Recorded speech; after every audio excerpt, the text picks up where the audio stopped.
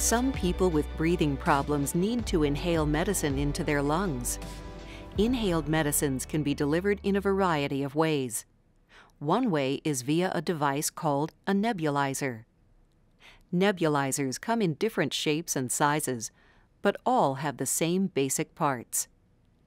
These include a compressor, a nebulizer cup, also known as a medication cup, which holds the medicine, a tube that connects to the compressor and the medication cup, and a mask or mouthpiece that you'll use to breathe in the medicine.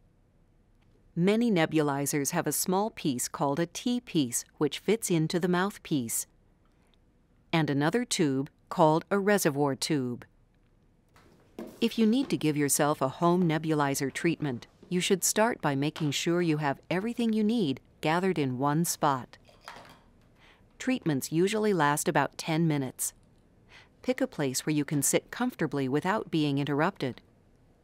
Place your nebulizer on a hard, level surface, such as a table or countertop.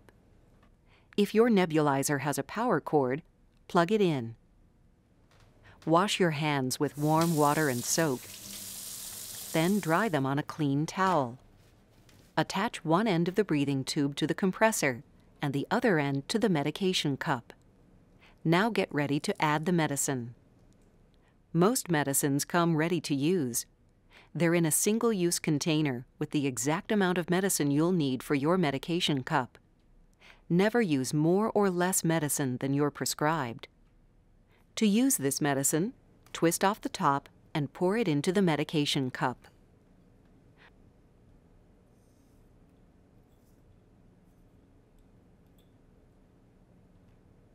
Attach the T-piece to the top of the lid. Attach the mouthpiece to one end of the T-piece. Attach the reservoir tube to the other end. If you use a mask, attach it to the lid of the medication cup, just like the mouthpiece. Now, turn on the compressor to start the treatment. Make sure the device is creating a steady mist. If not, double-check to make sure the tubing is attached properly. With the mouthpiece between your teeth and on top of your tongue, breathe through your mouth evenly and deeply throughout the entire treatment. Your doctor may tell you to hold your breath for a moment in between breaths so the medicine gets deeper into your lungs. Sit upright. Hold the medicine cup level throughout the breathing treatment. If you need to cough or rest any time during the treatment, turn the compressor off so you won't waste your medicine.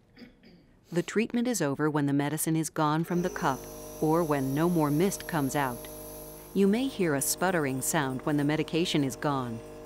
If you hear a sputtering sound, tap the nebulizer gently to get the droplets of medicine to fall to the bottom of the cup. When the treatment is finished, turn off the compressor. You should clean your nebulizer after each breathing treatment. Don't put any of the parts in the dishwasher. Wash them by hand instead. Take the nebulizer to a sink. Lay out a paper towel for the washed parts to dry on. Remove the mouthpiece, the T-piece, and the reservoir tube, and rinse them with warm water. Set them aside to dry. Remove and rinse the nebulizer cup.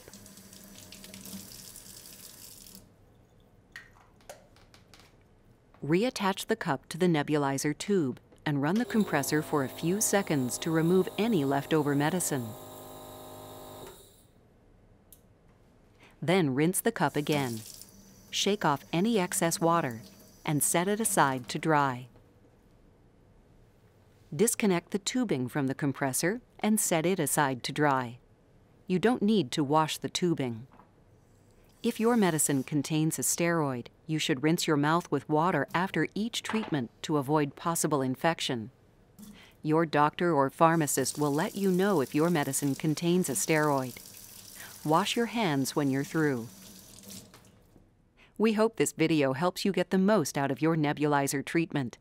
If you use it regularly, you'll be able to breathe easier.